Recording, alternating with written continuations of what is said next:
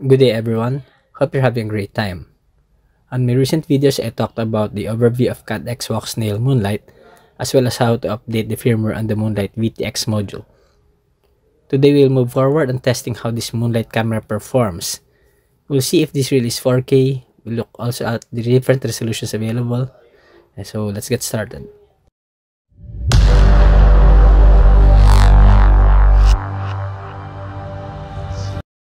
After the update process, let's look at the settings and options available with the Moonlight kit. Mind you, at the time of recording of this video, I was just using a Voxnail VRX module which does not have the same firmware yet as the Moonlight VTX. This means that some of the features will not be available unless the firmware for the VRX rolls out. Currently, only firmware for the Goggles X and the Moonlight kit are available. I have already bound the VRX with the Moonlight kit prior to this test and set my preferred channel. As expected, I received a message prompt stating a mismatch on the firmwares. But do not worry, this will not affect the flight. As mentioned earlier, you will only miss some of the features and options with this configuration. So let's skip this for now. On the record set menu, you will see here the additional options on the VTX recording. We now get the most awaited 4K resolution available in 60 and 30 FPS. We also get the 2.7K which allows you to enable EIS and of course the 1080 and 720p resolutions just like before. In the camera menu, you will see here the same options as before, although as stated in the changelogs, there should have been added options for the ISO and the 2DNR in addition to the 3DNR settings. Apparently, these are only available with the Goggles X, but Caddx confirmed that the firmwares for the VRX and V1 goggles will follow later. Let's go back to the record set menu. You can set whatever preference you want, but for the Moonlight test, I will put the main options to default. One thing to note is that when you select 4K resolution, either 30 or 60 frame rates, the EIS option gets disabled. Thus, if you want to try out EIS, make sure you're not using 4K. By the way, for this test, I have the firmware 37.42.2 on the VRX module and 15.1.12 firmware on the Moonlight, thus the mismatch. Anyway, let us ignore the numbering for now. By the time the Moonlight kit gets officially released, a stable firmware will also be available for all other devices. Before conducting the test, I have mounted the Moonlight kit on a small platform to make it easier to handle, similar to what I did with the HD Pro kit. The platforms of the two kits were fitted with dual lock velcros for quicker changing.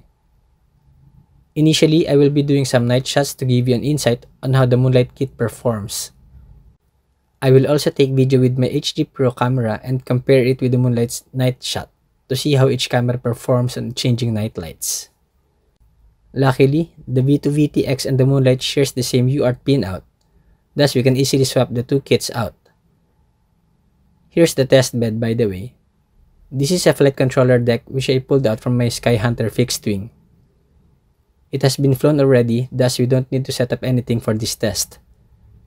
We just need to put the kit platform and plug the UART cable to the flight controller through this Type-C connector that I have installed before. Type-C is very handy as you won't be plugging it in correctly. To change the kit, you just need to move the UART cable to the other one.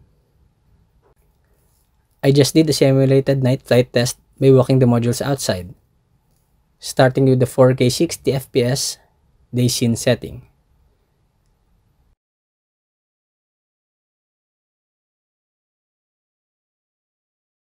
And here's how the night setting looks like.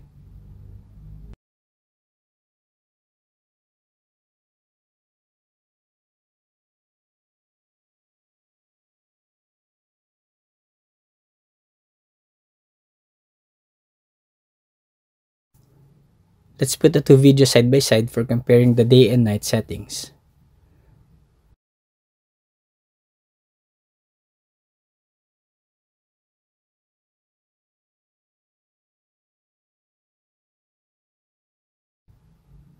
Now I adjusted the setting to 1080p 60 night scene so we can do a proper comparison with the HD Pro.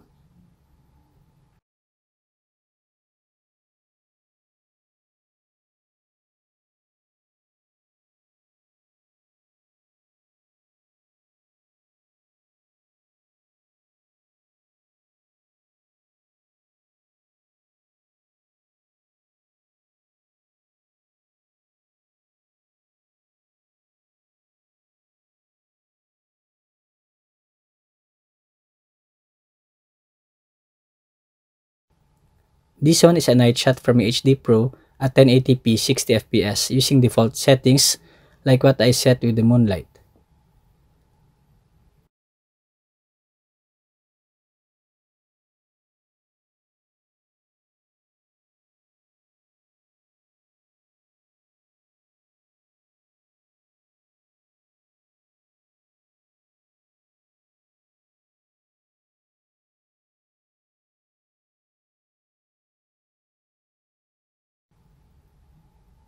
Now let's put these two videos side by side. Which one do you think performed better? Which one is more saturated? Or which one is more grainy? Which one handles the changing light in the environment better? Let me know your thoughts in the comments.